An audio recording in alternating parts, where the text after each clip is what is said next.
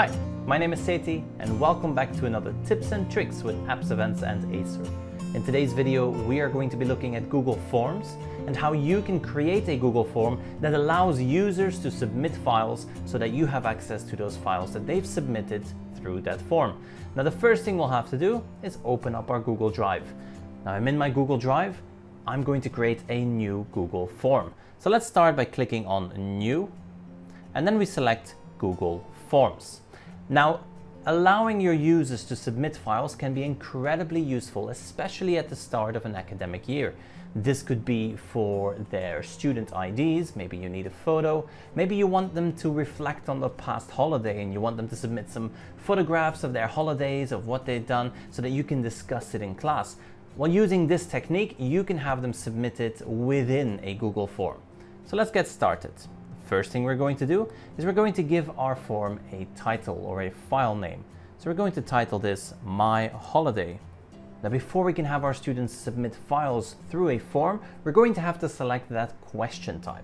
So we're going to now click on this drop-down menu here and select File Upload. Once you've selected File Upload, you get a little notification that your students will have to sign in, otherwise they can't upload files. So we're going to click on Continue.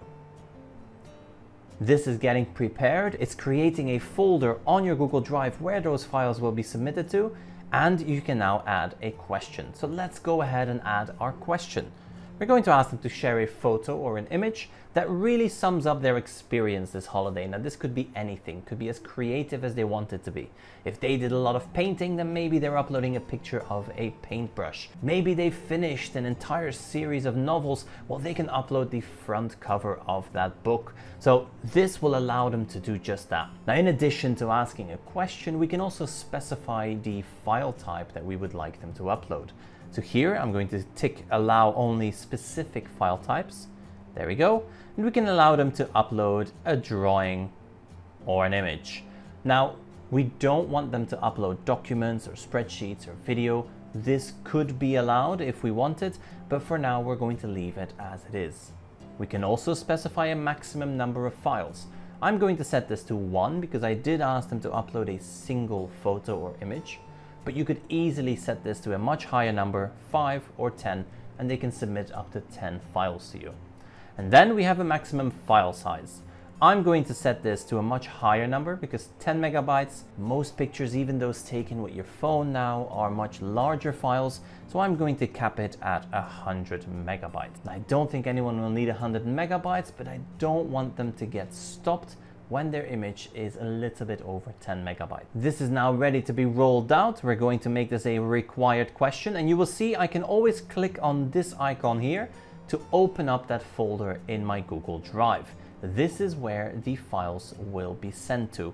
As you can see, it is under My Drive, My Holiday, which is the title of that form, File Responses, and then there is that first question.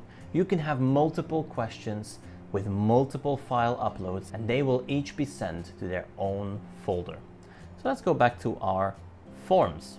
We're now going to preview this. So I'm going to go ahead and click on that preview.